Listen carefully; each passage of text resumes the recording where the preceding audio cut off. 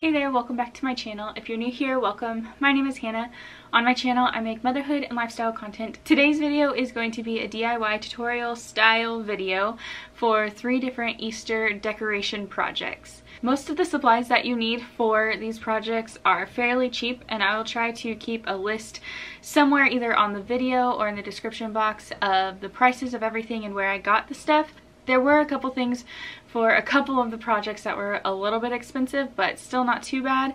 And I'm sure they can be found cheaper elsewhere. 2 of the projects are also rather easy to make. The 3rd one is a little bit more involved, but it's still not too bad. These 3 decorations were inspired by a few different pins that I had seen floating around on Pinterest, and I will try to link them in the description box as well and possibly pop up pictures of them as we're going along. But with that being said, let's go ahead and get started with the first decoration.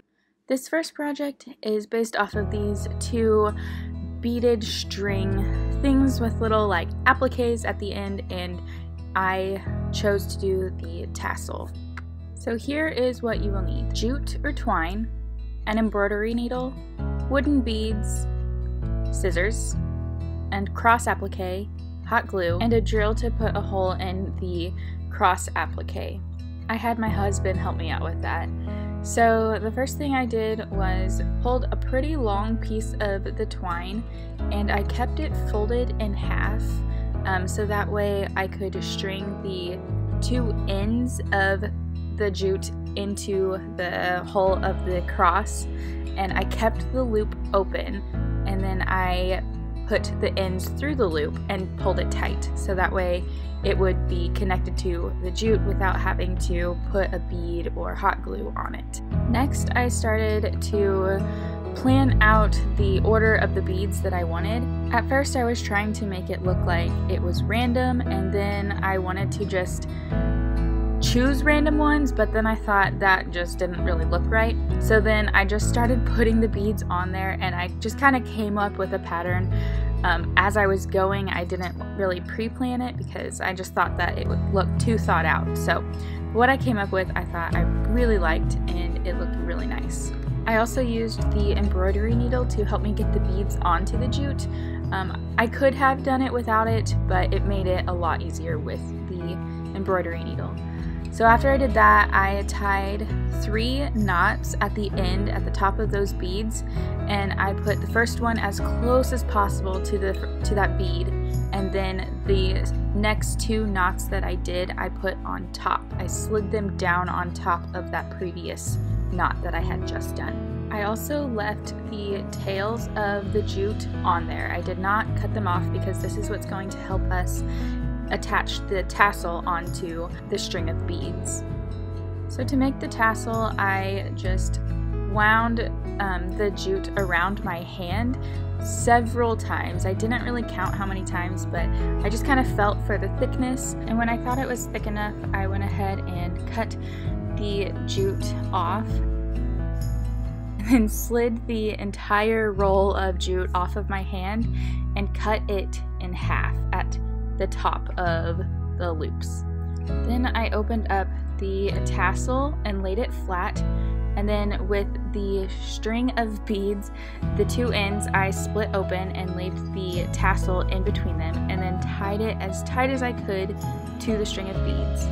Then I gathered the tassel all together and finagled with it a little bit to get it kind of laid out how I wanted it. Then I cut an extra piece of jute and tied it around the tassel with a short end and a long end.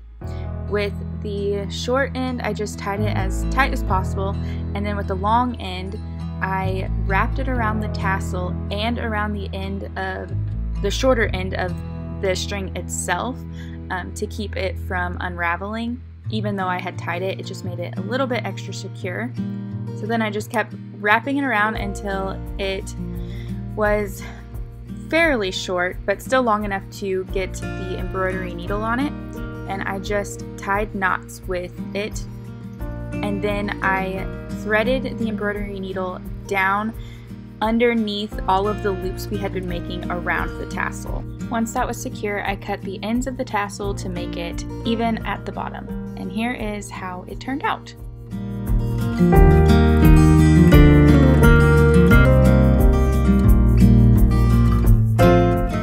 project is inspired by this shabby chic burlap cross tied around a frame type situation. Here's what you will need: a frame, some burlap ribbon, itty bitty LED twinkle lights, some scissors, and a hot glue gun. So first I started by unwrapping the frame and taking the back and the glass, in this case it was plastic, out, and then pushing the prongs of the frame to the front so that way they're not sticking out. Then I took this really pretty burlap with ribbon, some lacy ribbon in the middle, and I hot glued this to the back of the frame with it coming over to the front. So basically if you just lay down the ribbon on the table upside down and then place the frame upside down as well, you can just hot glue the end onto the back of the frame.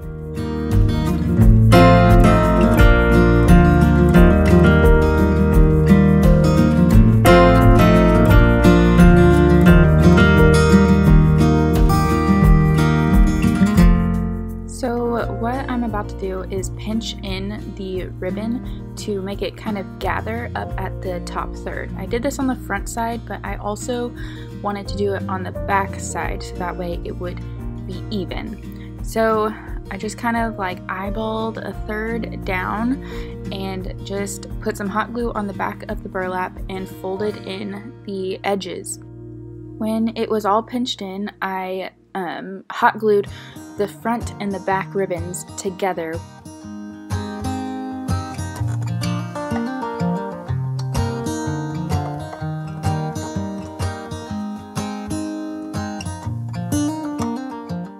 And then I do the same exact thing horizontally this time, right on top of where I had pinched in, so a third of the way down.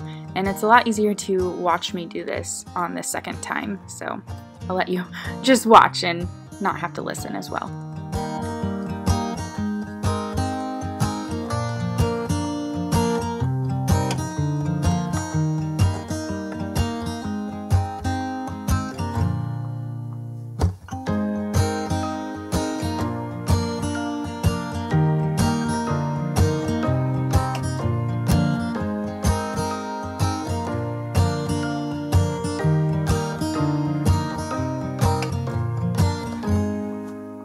Once all of that was secure, I took the little itty bitty LED string lights and glued them into the back of the frame where the glass would normally sit, and I always strung the string of lights in the middle of the cross, the ribbon cross, and my husband gave me a little cookie there as I was working.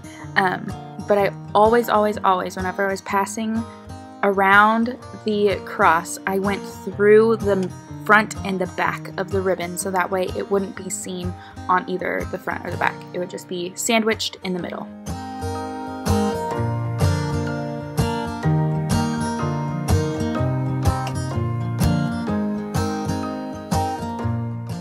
I also strung the lights around the actual cross itself, and again I just went in and around the cross, always in between the front and the back of the burlap ribbon.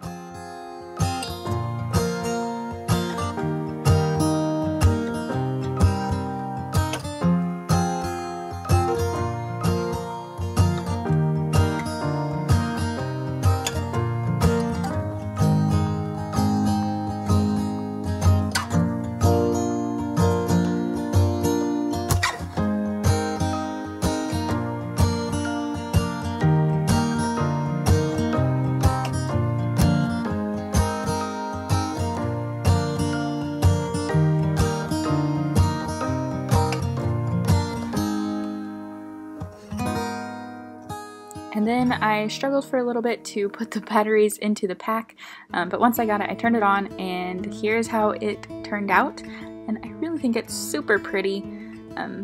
Yeah, it's definitely one of the prettiest ones of these 3 different projects.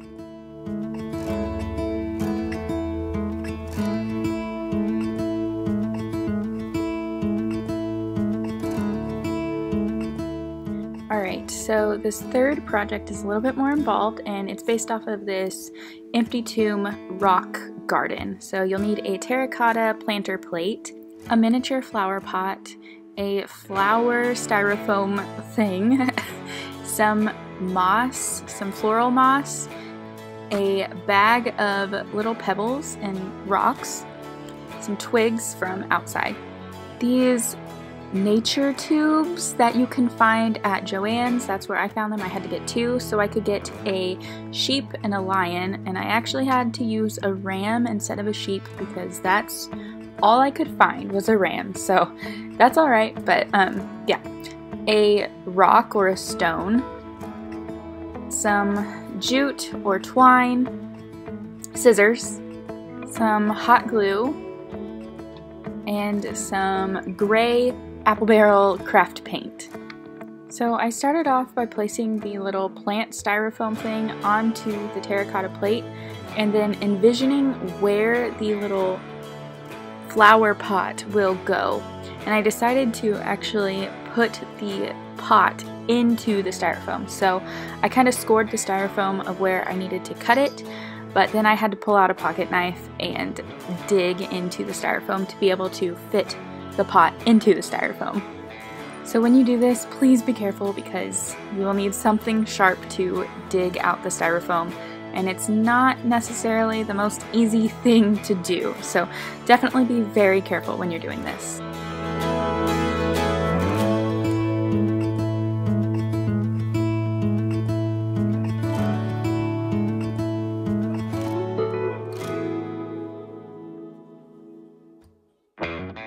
Once I got the pot to fit into the styrofoam, I placed the styrofoam onto the little plate thing, and I realized I needed to shave off some of the back of the styrofoam so that way it could sit flat against the pot instead of sticking out in the middle of the planter plate.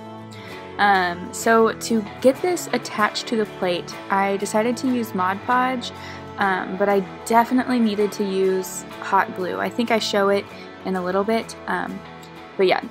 Both hot glue and Mod Podge are going to be your friend while doing this.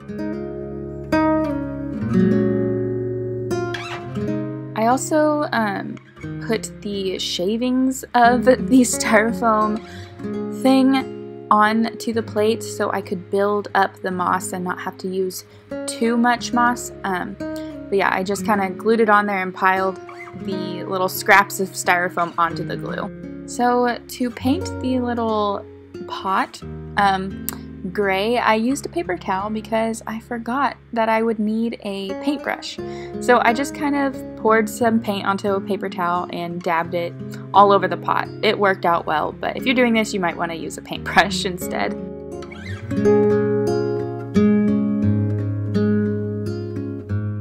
Once the little pot was painted, I went ahead and hot glued the pot into the styrofoam and on the plate itself, just so it would be a little bit more secure than just sitting there. This next step is fairly simple but a little bit tedious. You'll want to put some hot glue down onto the plate and then take little bits of the floral moss at a time and just lay it onto the hot glue and make sure it sticks really good. And just keep going back and forth from the hot glue to the moss, hot glue to the moss, and cover up everywhere on the plate. I left a little bit of an opening and kind of in front of the pot so I could place the little rocks or pebbles in front of the pot so it would look like it was like a cave entrance or something like that, because it is the empty tomb that we're making.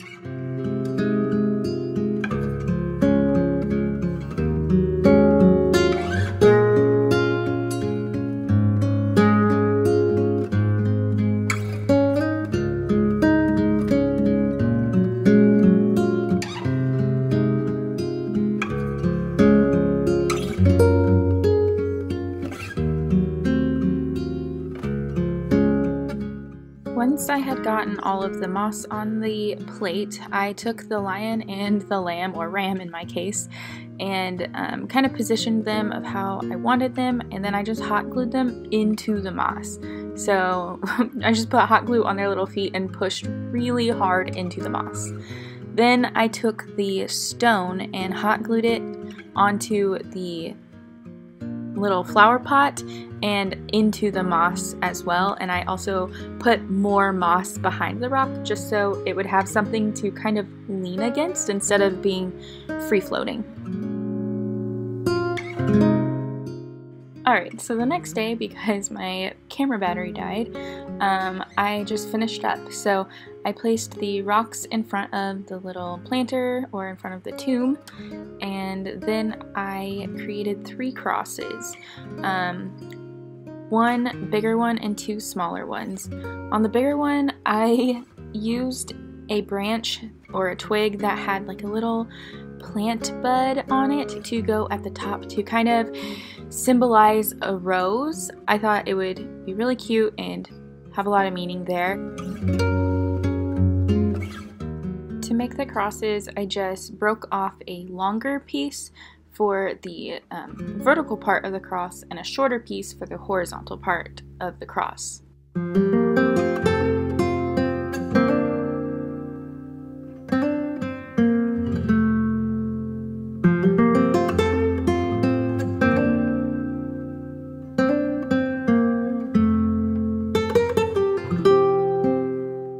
On the biggest cross, I also decided to add some twine to it where the 2 pieces of twigs meet. So I started with a little bit of hot glue right in the middle of it, of where they meet, and then I just wrapped twice diagonally each way around the cross and then hot glued it in place.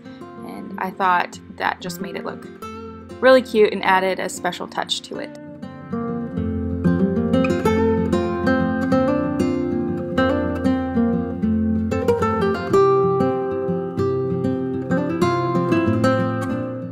When the crosses were all made and set with the glue, I stuck them into the styrofoam that's holding the pot underneath the moss, and yeah, I just jabbed them in there as far as they would go, and I placed the biggest cross in the back and then put the 2 littler crosses in front on either side of the big cross, and this is how it turned out.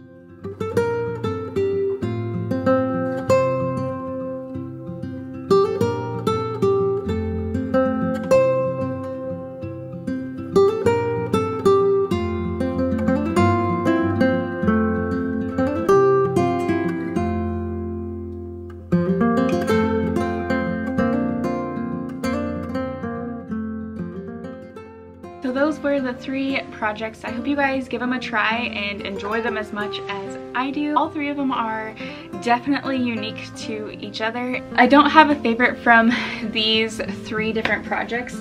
I will say though that I think this one is the prettiest and this one is like the coolest, like trendiest type, and then this one is just like, I don't know, really stinking neat and like very crafty. I really do enjoy all 3 of these projects, so I hope you guys give them a try and that you guys will enjoy them as much as I do.